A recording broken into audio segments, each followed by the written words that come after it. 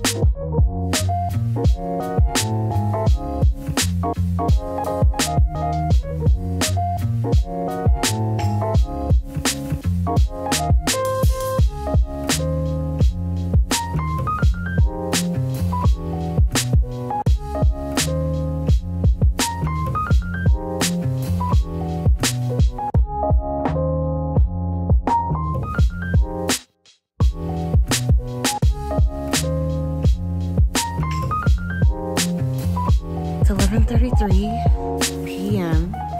Thursday night, conference week. I have not filmed anything this week and I'm very sorry. I'm helping with conference and I have a pretty big load, but I'm thankful for it and everything. But I have not updated you guys on pretty much anything. I have kept on my eating journey, but it looks a little different. And I noticed that I was gonna do this, and I knew that that's gonna happen at the beginning of me even sharing at all, because this is life. And I know that even though life happens, I have to roll with the punches. I have to take the lemon to make lemonade. So during conference week, there's a lot of unhealthy food, and I'm usually more likely to have this unhealthy food because unhealthy food, but also because I'm tired and I'm just a little bit more hungrier than normal. I'm wanting this food. Fortunately, this church, they have healthy options. Wednesday, I had a salad. Yesterday, I had a salad during the day. 2 hours later, I was hungry. Let me back up. So breakfast, I had protein coffee. Then I had a salad, lasted me 2 hours. Then I had a brownie, not gonna lie. Then I had a bag of chips. I missed dinner because I was doing work, so I didn't really get to eat dinner. I had a stick of beef jerky and a fruit bar for dinner. Today I had protein coffee. So there's that. Then I had a Santa Fe chicken wrap because I thought if I eat a little heavier, it'll be okay. I need that protein to move around. Well, it kept me fuller. It kept me fuller longer than I expected. Also, I had to have an early dinner because of people rushing in, and it was the first night. So because of me having a heavier lunch, and then I had coffee because I needed coffee, but it wasn't just any coffee. It was an Australian Aussie coffee. So there's espresso, a little bit of milk, and ice cream. And if you know me, I am lactose intolerant. Why did I do that to myself? And that was the first time in weeks I've had milk and ice cream. So I did not feel good. Then they were like, you need to eat because, you know, I was going to be there another 5 hours. So I ate at 4:35. I ate at 4:30 or 5. And I had tacos. I was not feeling it. I literally shoved it in my mouth. But I had 2 tacos and that was it. I didn't have anything else. And I had water all day. So, and it had nothing but water, coffee, protein. Yeah. But because of the coffee, it would dehydrate me. So the regular gallon of water that I drink every day, which you'll see a video on that here soon, just showing you my update, does not hold me. And I was outside, and so I was still dehydrated on my gallon of water that I finished. So Just gotta figure out how to replenish that gallon of water when I do that. But a lot of information at once because I don't really remember to breathe on days like this. But hopefully tomorrow I can find some time to talk to you guys and tell you about my day. If not, I will just vlog it, which you probably just want to see that anyways. So I'm gonna go to bed. Good night.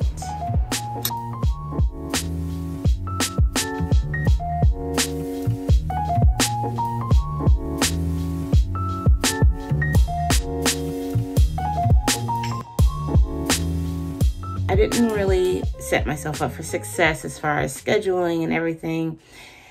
Conference has been crazy good. Conference was from Wednesday of last week to Sunday. So it was a good 5 days of impact. Just want to let you guys know. I stayed on my apple cider vinegar concoction. I did a 1.5 cups in the morning. And I also did the 1.5 cups at night. I also stayed on my protein. And I added coffee. So I would do protein coffee. I drank protein twice in one day to see how it would make me feel. But I didn't like how much calories I was taking in by drinking protein and the protein not holding me throughout the day.